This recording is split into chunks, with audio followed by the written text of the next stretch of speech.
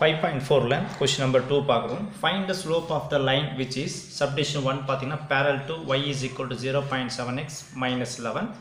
Subdivision 2 வந்து perpendicular to the line x is equal to minus 11 கொடுத்திருக்காங்க. நம்ம question number 1 ல பார்க்கும்போது பார்த்தீங்கன்னா only find the slope மட்டும் தான் பார்த்திருப்போம். கொடுத்த straight lineக்கு slope மட்டும் கண்டுபிடிப்போம். பட் இந்த சம்ல பார்த்தீங்கன்னா additional parallel and perpendicular கொடுத்திருக்காங்க. இப்போ பாருங்க ஃபர்ஸ்ட் கொடுத்த y is equal to 0.7x minus 11 straight line ஃபார்மட்டுக்கு நம்ம எடுத்துட்டு வந்துடலாம். straight line ஃபார்மட் நமக்கு தெரியும் ax plus by plus c is equal to 0. இதான் லைனோட ஃபார்மட். இப்போ இந்த ஃபார்மட்ல பார்த்தீங்கன்னா x y constant equal to 0 இந்த ஃபார்மட்ல வரணும். இப்போ பாருங்க y அவுட் சைடுல இருக்குது, இது உள்ள எடுத்தும்போது plus y உள்ள ரிமைன் ஆகும், நமக்கு minus y ன்னு வரும். அப்பல இருந்து பாருங்க ஃபர்ஸ்ட் இத 0.7x ன்னு என்ட்ரி பண்ணுங்க. இந்த plus y உள்ள வந்தா minus y ன்னு வரும். ஆல்ரெடி கான்ஸ்டன்ட் minus 11 இருக்கு. இந்த டேர்ம் உள்ள வந்ததனால இங்கல எதுமே இருக்காது. அப்ப equal to 0. சோ ஃபார்மட் பார்த்தீங்கன்னா ax by plus c is equal to 0 இந்த ஃபார்மட்ல எடுத்தாச்சு. கேக்குறது ஸ்லோப். ஃபர்ஸ்ட் நம்ம இந்த ஸ்லோப் கண்டுபிடிச்சிடலாம். ஸ்லோப்போட ஃபார்முலா பார்த்தீங்கன்னா லைனுக்கு minus coefficient of x divided by coefficient of y ன்றது நாம என்ட்ரி பண்ணிடலாம். இதில இருந்து பாத்தீங்கன்னா மைனஸ் அப்படியே என்ட்ரி பண்ணுங்க. x ஓட கோஎஃபிஷியன்ட் என்ன இருக்குன்னு பாத்தீங்கன்னா 0.7. சோ அப்ப -0.7 divided by y ஓட கோஎஃபிஷியன்ட் என்ன இருக்கு பாத்தீங்கன்னா இந்த இடத்துல எலிமெண்ட் எதுமேல 1 ன்னு அர்த்தம். அது என்ன 1 னா -1. சப்போஸ் இங்க பிளஸ் இருந்தா நாம +1 போடணும் அவசியம் இல்ல. நெகட்டிவா இருக்கறனால y ஓட கோஎஃபிஷியன்ட் நம்ம -1 என்ட்ரி பண்றோம். இந்த மைனஸ் கட் பண்ணிடுங்க. அப்ப பாத்தீங்கன்னா இதுல இருந்து ஆன்சர் பாத்தீங்கன்னா 0.7 divided by 1 1 ஆல டிவைட் பண்றப்ப திருப்பி என்ன கிடைக்கும் 0.7 தான் கிடைக்குது. அப்ப ஸ்லோப்போட ஆன்சர் வந்து 0.7. பட் क्वेश्चन நினைக்கறாங்க பாத்தீங்கன்னா parallel to y is equal to 0.7x minus 11. ஒரு லைனுக்கு இன்னொரு லைன் parallel இருந்துச்சுனா அதோட ஸ்லோப் என்னன்னு கேக்குறாங்க. இப்ப பாத்தீங்கன்னா இங்க ஒரு லைன் இருக்குது, அதே மாதிரி இன்னொரு லைன் இருக்குது. இந்த ரெண்டு லைனும் parallel இருக்குன்னு சொல்றாங்க. அப்ப ரெண்டுமே ஈக்குவல்னு அர்த்தம். parallelனாலே ரெண்டுமே ஈக்குவல். இந்த லைனோட ஸ்லோப் வந்து எனக்கு என்ன கிடைச்சிக்குது 0.7. இது 0.7 னா அப்ப இதுவும் நமக்கு என்ன இருக்கும் 0.7 தான் இருக்கும். என்ன ரீசன் பாத்தீங்கன்னா both are parallel. சோ ரெண்டுமே parallel இருக்கும்போது இதோட ஸ்லோப் நமக்கு என்னவா இருக்கும் ஈக்குவலா தான் இருக்கும். அப்ப இந்த சம்மோட ஆன்சர் 0.7.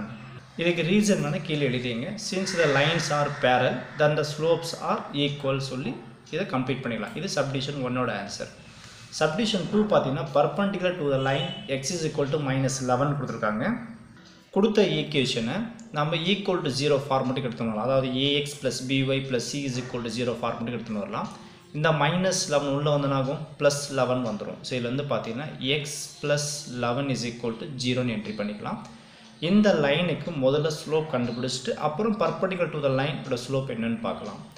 ஃபர்ஸ்ட் இதுல இருந்து ஸ்லோப்போட ஃபார்முலா என்ட்ரி பண்ணுங்க. Slope is equal to minus coefficient of x divided by coefficient of y ன்றது என்ட்ரி பண்ணிடலாம். equal to minus x ஓட கோஎஃபிஷியன்ட் பாருங்க இந்த இடத்துல எதுமேல 1 ன்னு அர்த்தம். அப்ப x ஓட கோஎஃபிஷியன்ட் இந்த இடத்துல 1 divided by y ஓட கோஎஃபிஷியன்ட் y என்ற டேர்மே கிடையாது. அப்ப என்ன அர்த்தம் 0 ன்னு அர்த்தம். சோ இந்த இடத்துல 0 ன்னு என்ட்ரி பண்ணுங்க. இந்த இடத்துல -1/0 is infinity போட்றாதீங்க. ஓகேங்களா? பட் நம்ம क्वेश्चन நம்பர் 1 அப்படி தான் போட்டோம். ஓகேங்களா? அதாவது அந்த இடத்துல பாத்தீங்கன்னா -7/0 வந்தது. அப்ப என்ன பண்ணிட்டோம் இத நாட் டிஃபைன் போட்டு ஸ்லோப்பை முடிச்சிட்டோம். பட் அவங்க வெறும் ஸ்லோப் கேக்கல, perpendicular to the line இந்த லைன் கூட perpendicular லைனோட ஸ்லோப் என்னன்னு தான் நம்மள கேக்குறாங்க. அப்ப பாத்தீங்கன்னா இதுல ரெண்டு விஷயம் நீங்க கத்துக்கிறீங்க. ஒரு லைன் வந்து parallel இருந்துச்சுன்னா ஒரு லைன் நமக்கு parallel இருந்துச்சுன்னா அப்போ அந்த ரெண்டு ஸ்லோப்பும் நமக்கு ஈக்குவல் நம்ம பார்த்தோம். இதுக்கு parallel இருக்கும்போது perpendicular இருக்கும்போது பாத்தீங்கன்னா if the lines are perpendicular ரெண்டு லைன் perpendicular இருக்குதுன்னா அத product of the slope வந்து பாத்தீங்கன்னா -1. சோ parallel condition வேற perpendicular condition வேற. ரெண்டு லைன் உங்களுக்கு perpendicular இருக்குதுன்னா அதோட product of the slopes ரெண்டுத்தையும் மல்டிப்ளை பண்றப்ப ஆன்சர் என்ன கிடைக்கும் நமக்கு -1 வரும். சோ நம்ம எக்ஸர்சைஸ்ல நம்ம பின்னாடி சம்ஸ் எல்லாம் சால்வ் பண்றப்போ அதோட ரிசல்ட் நம்மால -1 எப்படி நம்ம தெரிஞ்சிக்க முடியும். இப்போதைக்கு இந்த இடத்துல என்ன பண்ணலாம் perpendicular வரும்போது அதோட கண்டிஷன் அப்ளை பண்ணுங்க. ஸோ ஃபஸ்ட்டு பார்த்தீங்கன்னா இது m1 into m2 is equal to -1. இது எப்படி வந்தது? ரெண்டு லைன் நமக்கு பர்பண்டிகுலர் இருக்கும்போது ப்ராடக்ட் ஆஃப் த ஸ்லோப் வந்து ஆன்சர் இஸ் -1.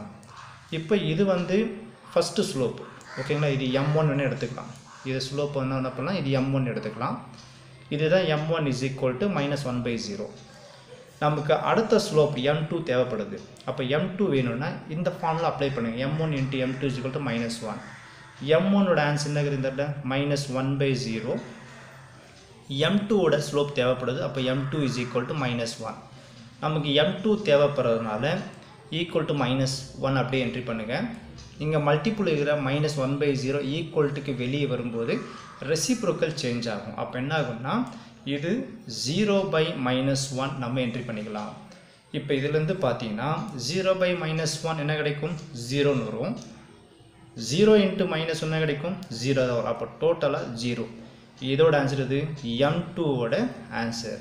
அப்போ இதுலேருந்து m1ஓட ஸ்லோப் வந்து -1/0, m2ஓட ஸ்லோப் வந்து பார்த்தீங்கன்னா 0. ஓகேங்களா? பட் இந்த பேரல் வரும்போது ரெண்டு ஸ்லோப்பும் ஆன்சர் ஈக்குவல்னு சொல்லணும். ஏன்னா பேரல் வரும்போது ரெண்டுமே ஈக்குவல். ஓகேங்களா? இது வேணால் நீங்கள் செக் பண்ணி பார்க்கலாம். எப்படின்னா இப்போ தான் சொன்னேன், ரெண்டு லைன் வந்து நம்ம பர்பண்டிகுலர் இருக்குதுன்னா இதோட ப்ராடக்ட் ஆஃப் த ஸ்லோப் என்ன சொன்னால் -1 சொல்லலாம். இப்போ செக் பண்ணி பாருங்கள். இந்த m1 ஆன்சர் m2 ஆன்சர் நீங்கள் இன்ட்டு பண்ணி பார்த்தா -1 வரும். இப்போ பாருங்கள், m1 into m2 equal to m1ஓட answer என்ன போட்டேன்? -1/0ன்னு போட்டேன். இன்ட்டு m2ஓட ஆன்சர் என்ன போட்டேன்? 0ன்னு போட்டோமா? இப்போ பாருங்கள், இந்த 0வும் இந்த 0வும் கட் பண்ணிடலாம். அப்போ என்ன கிடைக்கும் பார்த்தீங்கன்னா -1 வந்துருமா? ஸோ ஆன்சர் நமக்கு -1. இதுலேருந்து பார்த்தீங்கன்னா ப்ராடக்டோட ரெண்டு ஸ்லோப் நம்ம மல்டிப்ளை பண்ணுறப்ப ஆன்சர் என்ன வருது? நமக்கு -1 வருது. அப்போ இதுலேருந்து m1ஓட ஸ்லோப் வந்து -1/0வும் m2ஓட ஸ்லோப் நமக்கு 0ன்றது கிடைக்குது.